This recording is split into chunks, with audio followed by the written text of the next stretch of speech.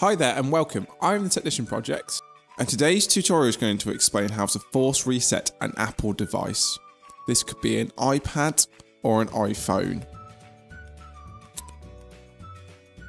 What you want to do is, if your device is crashed or you want to restart it just to refresh it, you want to click the home button and the power button at the same time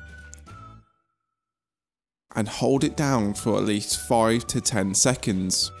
When the Apple logo appears, let go of the two buttons and the device will then restart.